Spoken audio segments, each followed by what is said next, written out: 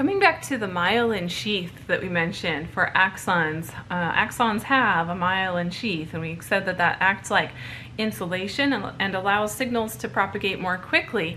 So now that we know about all this ion flow that's going on, let's think about how that can be. How is this a helpful thing?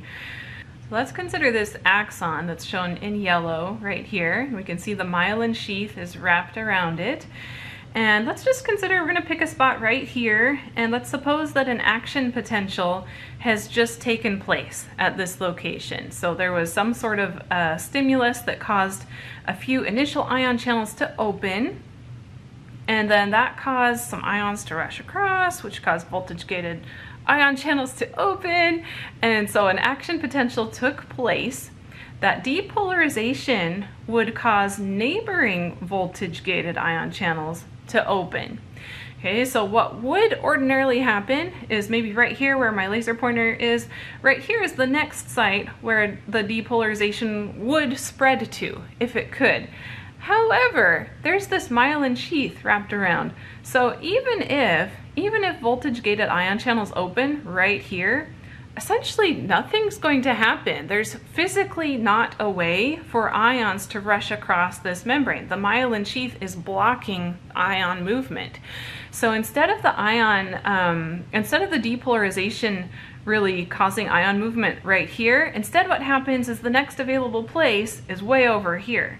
Okay, this is the next spot where there is some exposed plasma membrane. So this is the next location where an action potential will take place. So essentially the action potential jumps. It jumps from node to node to node. Signal propagation happens really quickly, this means, because it doesn't have to take time like spreading the signal through this region. It can just jump from this location to this one to this one. That's called saltatory conduction. Let me write that word down. This is called saltatory conduction. And this is how myelinated neurons transmit signals. So this really helps to speed up electrical signal propagation. There are a couple of other things that can influence conduction speed as well. Literally the size of the axon, the diameter of the neuron. If you have an axon that has a very small diameter, then it just doesn't allow very much space for ions to move and diffuse. So signals tend to propagate a little bit more slowly in that case. But if you have a nice big thick axon, one with a large diameter, signals tend to transmit more quickly in that case. So diameter of the neuron, and then also myelination. So in regards to myelination, if you have a neuron that is unmyelinated, I'll write this down too, and just for comparison, a neuron that is unmyelinated, so it doesn't have the myelin sheath,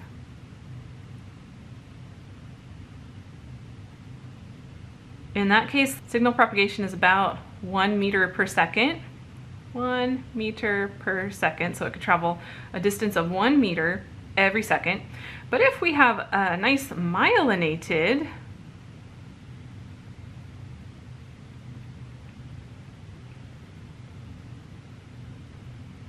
axon instead, then the speed is way faster. It's about 100 meters per second. So very big difference in terms of speed. 1 meter versus 100 meters. So much better, much quicker to have a myelinated axon in terms of signal propagation. Here are some examples of different conduction velocities according to size of the neurons. So axon size, remember that correlates with speed of the signal being sent. And so it's nice to have quick signals, but it's not always necessary. So in some cases in the body, we don't have to send signals super fast. It's okay if the signal goes at a little bit of a slower pace. So things that we do need to be able to move quickly include things like our muscles, right? Voluntary muscles. So conduction velocities tend to be pretty quick for neurons that are related to muscle position. A lot of our sensory neurons are sort of intermediate in terms of how quickly they send signals. So feeling things like touch and pressure, we get the signal quickly, but it doesn't have to be necessarily immediate. And then coming down here on the lower end of the list, neurons that have slower conduction velocities tend to be associated with autonomic functions. So these are non-voluntary. This is something that we'll be spending another chapter on coming up.